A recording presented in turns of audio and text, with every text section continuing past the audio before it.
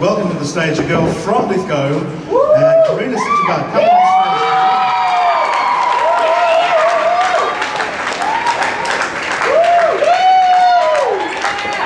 So, Karina, you were born right here in Lithgow? Yes, I was born in Lithgow Hospital, the old one. 15 or 16 years ago?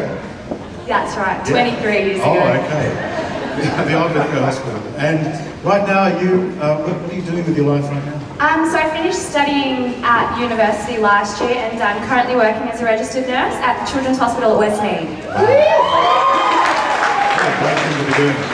And you must see some pretty real situations in your job. Yeah, it's a tough job. You see a lot of, you see kids and they're going through the hardest things, and families going through the hardest things, yeah. We've just heard Emmanuel telling us about when he got to know a guy called Jesus, that started to put things into perspective for him.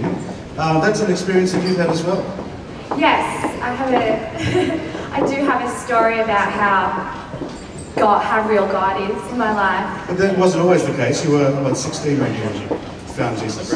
Yeah, that's right. When I was, I grew up in a Christian home with Christian parents, but it never really became real for me until I made a decision for myself when I was 16 years old that I really wanted to follow Jesus and find out what that was for me. You know, there might be some guys here who wonder what that's like, and in a few minutes after the choir sings, Billy Graham is going to tell us a bit more about what that means to make a decision for Jesus. What exactly is going on when that happens, and who exactly was Jesus? But right now, Karina, why don't you tell us about the time when you faced some really difficult times within your own life, and you were able to cope with that through your faith? Sure. So, as you know, I'm 23 years old and I was born in Lithgow. I grew up in Lithgow, went to the schools, I went to cool Lithgow High. Represent public schools. And then I moved to Sydney when I was 18 to go to university. I went to Sydney Uni and now I'm working as a nurse. I come from a family of 3 kids. I have an older brother and a younger sister. And I just wanted to share with you a story from my life. It comes from a really honest place. And hopefully it will encourage you, whoever you are, wherever you are. I just wanted to share this from my own life. 4 years ago, my older brother was diagnosed with leukemia, which is cancer of the blood. He underwent countless rounds of chemotherapy. He went through emergency operations. He went into the intensive care unit.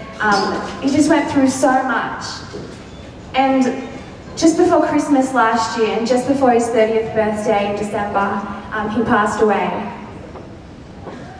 I just wanted to share with you my personal experience of God through this, and how without God, I don't know where I'd be today. When my brother was first diagnosed with leukemia, my whole family stood around the bed and the doctors told us, they said, you know, you have an aggressive form of leukemia, of cancer, and we have to start treatment right away. They then started to tell us the plan. You're going to go through 7 rounds of chemo, and then if the cancer's still there, then we're going to go to a bone marrow transplant. And they said, we're going to take blood tests from all your family members to see if they're a match. And at that moment I said, God, if that's what he needs, then correct my blood right now, because I want to be a match, because that's what he needs. And you know what? Not everyone finds a compatible bone marrow match. And not even every cancer patient gets the chance to live to have a transplant. But I didn't doubt it for a minute. I just knew that God would have corrected my blood. And even after my brother went through 7 rounds of chemotherapy, they found out that the cancer was still there, and I got to be a stem cell donor for my brother. And that's just because of God. Unfortunately, even though the transplant was successful, they later found cancer in his spinal fluid, and he had to keep going through treatment. And something I've realised through this journey is that bad things happen to good people. You know, bad things happen to good and bad people. You know, I'm not saying we're good, I'm not saying I'm bad, but I've realised that bad things happen whether we believe in God or whether we don't. It's just a fact of life. And even when bad things happen, I know that God is looking after me and my family. The day my brother passed away, my sister was overseas in Haiti, which is in the Caribbean, really far. We'd been desperately trying to call her to tell her the devastating news, but as soon as my brother went into emergency department that morning, we were just trying to call and we couldn't get through. We didn't even have a phone number. And then finally one of her friends emailed me and they gave me a phone number. And I got through, and luckily it was someone who spoke English. And I said, I need to speak to Emily. I need to talk to her. It's an emergency. And he gave me a phone number. And we finally got to talk to Emily and tell her the horrible news. But what was so incredible and what was so mind-blowing about what had just happened was only revealed to us when Emily arrived back in Sydney a few days later. She said to me, she said, Karina, who called? Who made that call? And I said, I did. And she said, did you use Google Translate? I'm like, what are you talking about? She said, my friend answered the phone and said someone who spoke Haitian really well was talking to him. And I said, no, I was speaking in English. And he replied me in English. And everyone in the room can tell you that we were speaking in English. And she said the complete opposite. She said, no, he said someone who spoke with a really good accent in Haitian was speaking to him and he replied in Haitian. And like, we've just experienced so many things that would have been impossible. But that's just because we just have to say, you know, that is God looking after us. You know, we wouldn't have been able to talk to my sister if we didn't get that phone number. And so I just wanted to share these stories with you because where I'm right now is in a very deep place of grief. But I just want to show and highlight to you how God has been there for my whole family throughout every season. And I know, and I just want to acknowledge that pain is so real in our lives. You know, losing someone you love, that hurts. Seeing someone you love suffer, that hurts.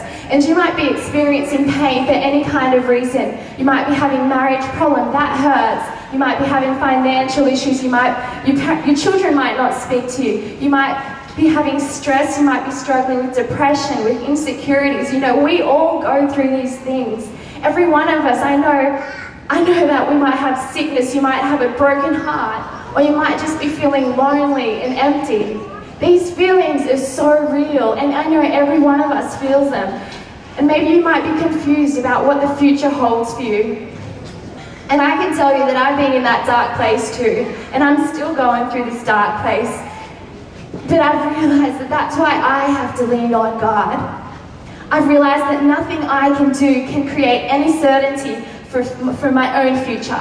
No matter how much money I have, no matter what I do, I can't protect myself from feeling pain. I can't even protect myself from experiencing hurt or confusion. And I know none of us can. We can't do that. But in the very middle of this dark cloud, which I feel like it consumes me sometimes, I heard God reach out to me and say, Karina, I have made a way for you to hope again. And I want you to hope. And the only way for you to have true hope is to trust in me. I've found that we all go through good times and through bad times. But I know because I have a relationship with God, my foundation is unshakable. I know my brother is okay now, and he actually defeated cancer. Cancer can't touch him because he's in heaven. And I know that my soul, which lives forever, is secure. Because no matter what I go through, no matter what pain, no matter the depression, the pain, the struggles, or the insecurities I experience, I have a God who cares deeply for me, and He gives me hope and strength for each day.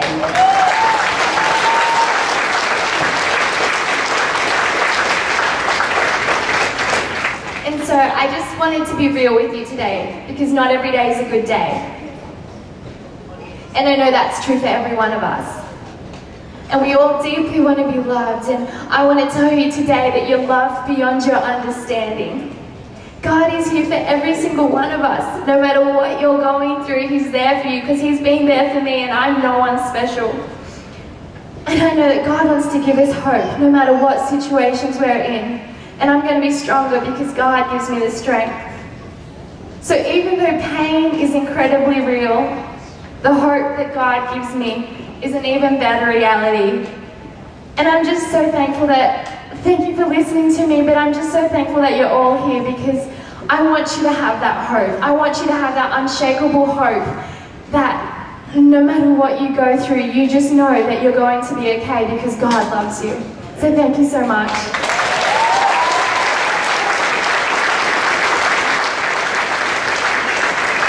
Thank you, Karina. What a wonderful story, and what an authentic expression of what it is to be a Christian. When you know the living God, you enter a reality that will sustain you in every situation. I have to say, friends, we're going to hear more about that from Billy Graham in a few minutes. But before we do...